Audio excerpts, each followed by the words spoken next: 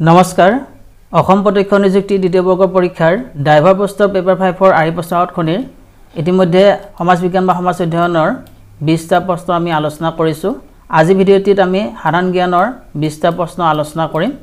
গতিকে আগৰ ভিডিঅ'টি যদি আপোনালোকে চোৱা নাই আজি ভিডিঅ'টিৰ ডেসক্ৰিপচনত থকা লিংকত গৈ চাব পাৰিব আজিৰ এই প্ৰশ্নসমূহ আগৰ পৰীক্ষাৰ বিভিন্ন প্ৰশ্ন আগতৰ পৰা লোৱা হৈছে গতিকে ভিডিঅ'টি আৰম্ভণিৰ পৰা শেষলৈকে চাব প্ৰথম প্ৰশ্নটি হৈছে Who or which of the following is the custodian of the Constitution of India? ভাৰতৰ সংবিধানখন কাৰ তত্ত্বাৱধানত ৰখা হয় ইয়াৰ শুদ্ধ উত্তৰটো হৈছে option D the Supreme Court of India ভাৰতৰ সংবিধানখন ভাৰতৰ উচ্চতম ন্যায়ালয়ৰ তত্ত্বাৱধানত ৰখা হয় সেই ধৰণে আপোনালোকে মনত ৰাখিব 26 নৱেম্বৰ 1949 চনত ভাৰতৰ সংবিধানখন গ্ৰহণ কৰা হৈছিল 26 জানুৱাৰী 1950 চনৰ পৰা ভাৰতৰ সংবিধানখন কাৰ্যকৰী হয় আৰু ভাৰতীয় সংবিধানখনত 22টা অফিচিয়েল ল্যাঙ্গুৱেজৰ কথা উল্লেখ আছে ভাৰতীয় সংবিধানখনত প্ৰাৰম্ভিকতে 395টা আৰ্টিকল অথা অনুচ্ছেদ আছিল যি বৰ্তমানে 448টা হৈছে এই ধৰণে ভাৰতীয় সংবিধানখনত 22টা ভাগ বা পাৰ্টস আছিল বৰ্তমানে 25টা এই ধৰণে ভাৰতীয় সংবিধানখনত 8টা অনুসূচী প্ৰাৰম্ভিকতে আছিল যি বৰ্তমানে 12টা অনুসূচী হৈছে গতিকে এইখিনি তথ্য আপোনালোকে মনত ৰাখিব নেক্সট কোৱেশ্চনটি লৈছো In which of the following industries is mica used as a raw material তলৰ কোনটো উদ্যোগত মাইকা কেঁচামাল হিচাপে ব্যৱহাৰ কৰা হয় ইয়াৰ শুদ্ধ উত্তৰটো হৈছে অপচন এ ইলেক্ট্ৰিকেল নেক্সট কোৱেশ্চনটি লৈছো What is the percentage of urban population in Assam as reported in the economic survey Assam 2021-22 during 2020-21 Economic survey Assam 2021-22 অনুসৰি 2020-21 বৰ্ষত অসমৰ নগৰীয়া জনসংখ্যা কিমান শতাংশ আছিল ইয়াৰ শুদ্ধ উত্তৰটো হৈছে option A 14.1% Economic Survey Assam 2021-22 Assam at a glance এই তালিকাখন চালে আপোনালোকে ইয়াৰ পৰা বহুখিনি তথ্য পাব ইয়াতে আমাৰ যেটো প্ৰশ্ন কৰিছিলে percentage of urban population 14.1% দিয়া আছে গতিকে এই প্ৰশ্নটিৰ উত্তৰ হৈছে 14.1% সেই ধৰণে আপোনালোকে মনত ৰাখিব লিটাৰেসি ৰেট 72% হয় এই ধৰণে সেক্স ৰেশিও অৰ্থাৎ প্ৰতি 1000 পুৰুষৰ বিপৰীতে 958 জন মহিলা আছিল এই সাৰ্ভেটো অনুসৰি গতিকে এইখিনি তথ্য আপোনালোকে মনত ৰাখিব According to appellate system a person dissatisfied with the verdict given by the court of the district judge could appeal to which of the following courts আপিল প্ৰক্ৰিয়াত এজন ব্যক্তি জিলা আদালতৰ সিদ্ধান্তত যদি অসন্তুষ্ট হয় তেন্তে তেওঁ কোৰ্ট পুনৰ আপিল কৰিব পাৰিব ইয়াৰ শুদ্ধ উত্তৰটো হৈছে অপচন বি হাই কোৰ্ট অৰ্থাৎ এজন ব্যক্তিয়ে যদি আপিল প্ৰক্ৰিয়াত জিলা আদালতৰ সিদ্ধান্ত অসন্তুষ্ট হয় তেতিয়া তেওঁ উচ্চ ন্যায়ালয়ত পুনৰ আবেদন কৰিব পাৰিব আমাৰ ভাৰতীয় সংবিধানৰ অনুসৰি বিচাৰ প্ৰক্ৰিয়াত যদি সিভিল জাজ বা মেট্ৰপলিটান ম্যাজিষ্ট্ৰেটৰ জাজত যদি অসন্তুষ্ট হয় তেতিয়া ডিস্ট্ৰিক্ট বা সেশন কোৰ্টত পুনৰ আবেদন কৰিব পাৰে সেই ধৰণে ডিস্ট্ৰিক্ট বা সেশন কোৰ্টৰ সিদ্ধান্তত যদি অসন্তুষ্ট হয় তেতিয়া হাই কোৰ্টত পুনৰ আবেদন কৰিব পাৰিব আৰু হাই কোৰ্টৰ সিদ্ধান্তত যদি কেতিয়াবা অসন্তুষ্ট হয় তেনহলে তেওঁ সুপ্ৰিম কোৰ্টত আবেদন কৰিব পাৰিব হেতনা আপোনালোকে মনত ৰাখিব আমাৰ গৌহাটি হাই কোৰ্ট বা গৌহাটি উচ্চ ন্যায়ালয় 1948 চনৰ 5 এপ্ৰিল তাৰিখে প্ৰতিষ্ঠা কৰা হৈছিল আৰু এই গৌহাটি হাই কোৰ্টত অসমৰ লগতে অৰুণাচল প্ৰদেশ নাগালেণ্ড আৰু মিজোৰাম এই কেইখন ষ্টেটৰ বিচাৰ প্ৰক্ৰিয়া চলোৱা হয় আৰু বৰ্তমানৰ গৌহাটি হাই কোৰ্টৰ চিফ জাষ্টিস হৈছে ৰাজমিন মানহাৰভাই ছায়া ওতে এইটো মনত ৰাখিব ৰাজমিন মানহাৰভাই ছায়া হৈছে বৰ্তমানৰ গৌহাটি উচ্চ ন্যায়ালয়ৰ Chief Justice. Next question ti loisu. Who was the first Assamese woman justice of High Court? উচ্চ ন্যায়ালয়ৰ প্ৰথম অসমীয়া মহিলা ন্যায়াধীশ কোন আছিল ইয়াৰ শুদ্ধ উত্তৰটো হৈছে অপচন ডি মীৰা শৰ্মা সেই ধৰণে আপোনালোকে মনত ৰাখিব সুফলতা দ্বাৰা আৰু সুদালতা দ্বাৰা দুই ভাই ভনী প্ৰথম অসমীয়া মহিলা স্নাতক আছিল আৰু সেই ধৰণে পাৰুল দা প্ৰথম অসমীয়া মহিলা আইএছ বিষয়া আছিল আৰু সুচিব্ৰতা ৰায় চৌধুৰী প্ৰথম অসমীয়া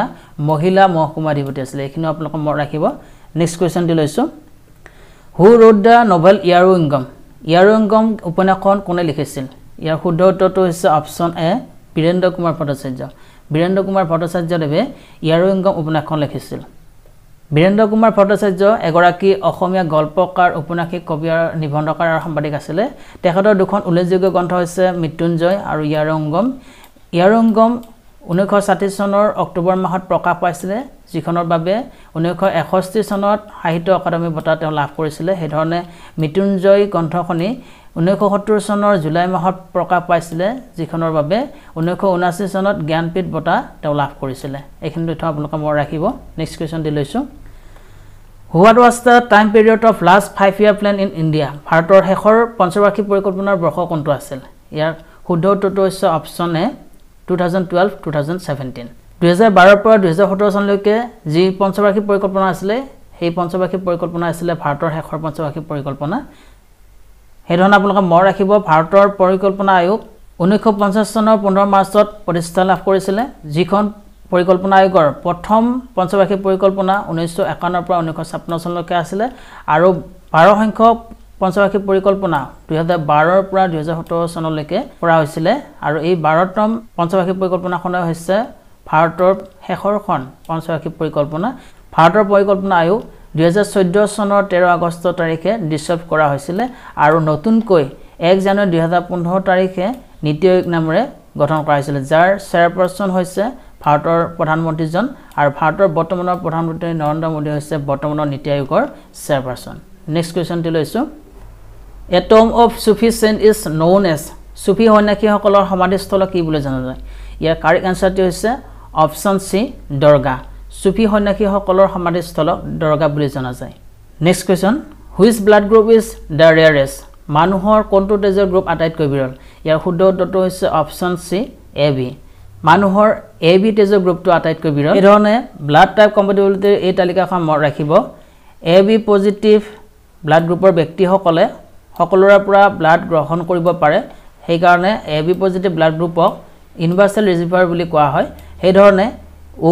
নিগেটিভ ব্লাড গ্ৰুপৰ ব্যক্তিসকলে সকলোকে ব্লাড ডোনেট কৰিব পাৰে যাৰ বাবে O নিগেটিভ ব্লাড গ্ৰুপক ইউনিভাৰ্সাল ডোনেটৰ বুলি কোৱা হয় আৰু আমাৰ AB নিগেটিভ ব্লাড গ্ৰুপটো হৈছে আটাইতকৈ ৰেয়াৰেষ্ট ব্লাড গ্ৰুপ যেহেতু আমাৰ প্ৰস্তুতিত AB পজিটিভ বা নিগেটিভ দিয়া হোৱা নাই আমাৰ আটাইতকৈ বিৰল ব্লাড গ্ৰুপটো কোনটো বুলি দিয়া আছে আৰু তাত অপচনসমূহত AB অকল দিয়া আছে গতিকে আমাৰ অপচন AB টো হৈছে ইয়াৰ কাৰেক্ট আনসাৰ যদি AB পজিটিভ আৰু নিগেটিভ থাকে তেতিয়াহলে AB নিগেটিভটো হ'ব তাৰ কাৰেক্ট আনসাৰ নেক্সট কোৱেশ্চনটি লৈছো Who was the first female president of Assam Sahitya Sabha Assam সাহিত্য সভাৰ প্ৰথম গৰাকী মহিলা সভাপতি কোন আছিল ইয়াৰ শুদ্ধ উত্তৰটো হৈছে অপচন বি নলিনীবালা দেৱী অসম সাহিত্য সভাৰ প্ৰথম গৰাকী মহিলা সভাপতি আছিল নলিনীবালা দেৱী হেধন আপোনালোকে মনত ৰাখিব অসম সাহিত্য সভা 1917 চনৰ ডিসেম্বৰ মাহত প্ৰতিষ্ঠা কৰা হৈছিল আৰু অসম সাহিত্য সভাৰ প্ৰথমখন অধিৱেশন হিভাগৰ অনুষ্ঠিত হৈছিল য'ত সভাপতিত্ব কৰিছিল পদ্মনাথ গোহাৰি বৰুৱাদেৱে অসম সাহিত্য সভাৰ প্ৰথম সভাপতি হৈছে পদ্মনাথ গোহাৰি বৰুৱাদেৱ হেধন আপোনালোকে মনত ৰাখিব অসম সাহিত্য সভাৰ প্ৰতিষ্ঠাপক সম্পাদক আছিল হৰচন্দ্ৰ গোস্বামী গতিকে কেতিয়াবা প্ৰশ্নত অসম সাহিত্য সভাৰ প্ৰতিষ্ঠাপক সম্পাদকজনৰ নাম সুধিব পাৰে গতিকে এটো আপোনালোকে মনত ৰাখিব নেক্সট কোৱেশ্চনটি লৈছো An adult human being has 206 bones but infants are born with more how many bones are babies born with এজন প্ৰাপ্তবয়স্ক ব্যক্তিৰ 206 ডাল হাড় থাকে কিন্তু শিশুসকলে বেছি হাড়ৰ সৈতে জন্ম লাভ কৰে শিশুসকলৰ কেইডাল হাড় থাকে ইয়াৰ শুদ্ধ উত্তৰটো হৈছে অপচন ডি 300 ডাল কেতিয়াবা অপচনত 300 বা 305 ডাল যিকোনো থাকিব পাৰে গতিকে অপচনসমূহ আপোনালোকে চাই লৈ তাৰ পৰা শুদ্ধ উত্তৰটো বিবেচনা কৰিব 300 পৰা 305 ডাল শিশুসকলৰ হাড় থাকে যি প্ৰাপ্তবয়স্ক হলে 206 ডাল হয় গতিকে এইখিনি তথ্য আপোনালোকে মনত ৰাখিব আৰু অপচনসমূহ ভালকৈ চাই তাৰ পৰা শুদ্ধ উত্তৰটো আপোনালোকে বাছনি কৰিব নেক্সট কোৱেশ্চনটি লৈছো The Assam Day is celebrated on Assam দিৱস কেতিয়া পালন কৰা হয় ইয়াৰ শুদ্ধ উত্তৰটো হৈছে অপচন এ 2 ডিসেম্বৰ প্ৰতি বছৰে অসম দিৱস 2 ডিসেম্বৰ তাৰিখে পালন কৰা হয় এই ধৰণে আপোনালোকে মনত ৰাখিব চাউলুং চুকাফাই পাটকাই পৰ্বত পাৰ হৈ হোমাৰখণ্ডত ভৰি থোৱা ঐতিহাসিক দিন আছিল 1228 চনৰ 2 ডিসেম্বৰ আৰু এই ঐতিহাসিক দিনটোৰ পবিত্ৰ স্মৃতিত প্ৰতি বছৰে 2 ডিসেম্বৰ তাৰিখে চুকাফা দিৱস হিচাপে পালন কৰা হয় 1987 চনৰ 2 ডিসেম্বৰ তাৰিখে তদানীন্তন মুখ্যমন্ত্ৰী প্ৰফুল্ল কুমাৰ মহন্তই চুকাফা দিৱস অসম দিৱস হিচাপে চৰকাৰী স্বীকৃতি প্ৰদান কৰিছিল আৰু তেতিয়াৰ পৰাই প্ৰতি বছৰে 2 ডিসেম্বৰ তাৰিখটো অসম দিৱস হিচাপে পালন কৰি অহা হৈছে নেক্সট কোৱেশ্চনটি লৈছো Which one is the first modern Assamese play প্ৰথম আধুনিক অসমীয়া নাটক কোনখন ইয়াৰ শুদ্ধ উত্তৰটো হৈছে অপচন বি ৰামনৱমী গুণাভিৰাম বৰুৱাৰ দ্বাৰা ৰচিত ৰামনৱমী নাটকখন হৈছে প্ৰথম আধুনিক অসমীয়া নাটক গুণাভিৰাম বৰুৱা এগৰাকী অসমীয়া সাহিত্যিক নাট্যকাৰ প্ৰবন্ধকাৰ বুৰঞ্জীবিদ আৰু সমাজ সংস্কাৰ আছিল তেখেতৰ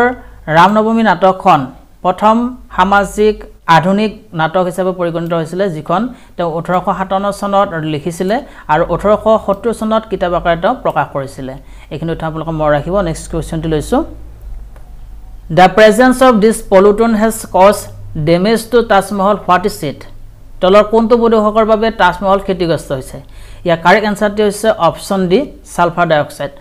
সালফাৰ ডাই অক্সাইডৰ বাবে তাজমহল ক্ষতিগ্ৰস্ত হৈছে এটো মনত ৰাখিব এটো এটা ইম্পৰ্টেন্ট কোৱেশ্চন হয় নেক্সট কোৱেশ্চনটো লৈছো in which country did chess originate কোনখন দেশত দবাখেল উদ্ভাৱন হৈছিল গতি ইয়াৰ কাৰেক্ট আনসাৰটো হৈছে অপচন ডি ইণ্ডিয়া ভাৰতত প্ৰথমে দবাখেল উদ্ভাৱন হৈছিল গতি এটো এটা ইম্পৰ্টেন্ট কোৱেশ্চন এটো মনত ৰাখিব নেক্সট কোৱেশ্চনটো লৈছো Which of the following is not a member of SAARC? তলৰ কোনখন SAARCৰ সদস্য নহয় এই অপচনৰ ভিতৰত কাৰেক্ট আনসাৰটো হৈছে option B Myanmar Sri Lanka Bangladesh Bharat এইকেইখন SAARCৰ সদস্য হয় আৰু অপচন বি মিয়ানমাৰ SAARCৰ সদস্য নহয় গতি অপচন বি টো হৈছে ইয়াৰ correct answer SAARC means South Asian Association for Regional Cooperation যিখন 1985 চনৰ 8 ডিসেম্বৰ তাৰিখে প্ৰতিষ্ঠা কৰা হৈছিল SAARCৰ হেডকোৱাৰ্টাৰ নেপালৰ কাঠমাণ্ডুৰ অৱস্থিত SAARC প্ৰথমে 7খন মেম্বাৰ ষ্টেটৰে গঠন কৰা হৈছিল য'ত পাকিস্তান ভাৰত নেপাল ভুটান বাংলাদেশ শ্ৰীলংকা আৰু মালদ্বীপছ এইখন মেম্বাৰ ষ্টেট আছিল আৰু 2007 চনত অষ্টমখন মেম্বাৰ ষ্টেট হিচাপে আফগানিস্তান অন্তৰ্ভুক্ত হৈছিল আৰু তেতিয়াৰ পৰা বৰ্তমানে SAARCৰ মেম্বাৰ ষ্টেট হৈছে টোটাল 8খন নেক্সট কোৱেশ্চনটো লৈছো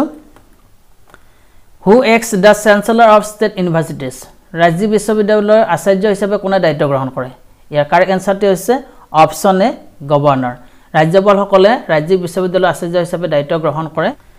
Point out the infectious disease which is not spread directly from one human case to another তলৰ কোনটো সংক্ৰামক ৰোগ প্ৰত্যক্ষভাৱে এজন মানুহৰ দেহৰ পৰা আন এজনলৈ নিবিয়পে ইয়াৰ কাৰেক্ট আনসাৰটো হৈছে অপচন বি টিটানাছ যা আমি অসমীয়া ধনুষ্টংকাৰ ৰোগ বুলি কওঁ এই ধনুষ্টংকাৰ ৰোগ এটা সংক্ৰামক ৰোগ হয় যি প্ৰত্যক্ষভাৱে এজন মানুহৰ দেহৰ পৰা আন এজনলৈ নিবিয়পে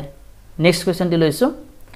Which one of the following is not a computer language তলৰ কোনটো কম্পিউটাৰ ভাষা নহয় এই অপচনটোত কাৰেক্ট আনসাৰটো হৈছে অপচন সি লেজাৰ বেসিক কবল ফৰ্ট্ৰান একেটা হৈছে কম্পিউটাৰ ভাষা আৰু এই অপচনটোত অপচন সি লেজাৰটো কম্পিউটাৰ ভাষা নহয় গতি অপচন সি টো হৈছে এই প্ৰশ্নটোৰ কাৰেক্ট আনসাৰ নেক্সট কোৱেশ্চনটো লৈছো